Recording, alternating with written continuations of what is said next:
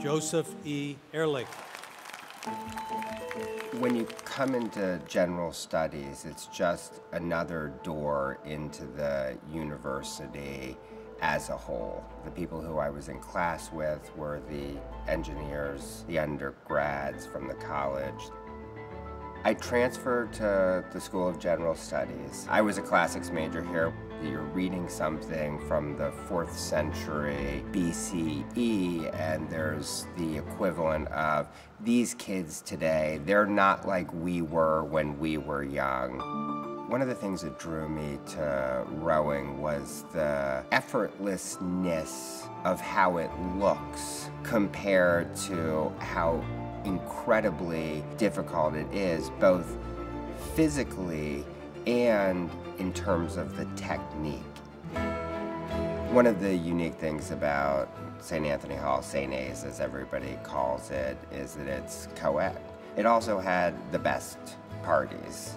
And in fact, people would get dressed up for the parties, and I've always thought that people look better in a tie and jacket.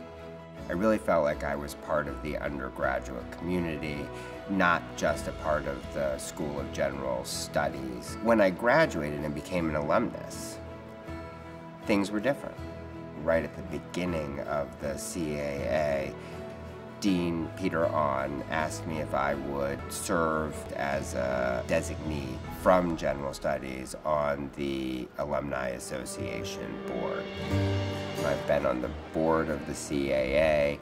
I helped with some of the first alumni weekends. I became chairman of the CAA Benefits Committee. I'm on the board of the Columbia Club. One of the really interesting recent experiences that I've had as an alumnus was being involved in the Strategic Planning Task Force.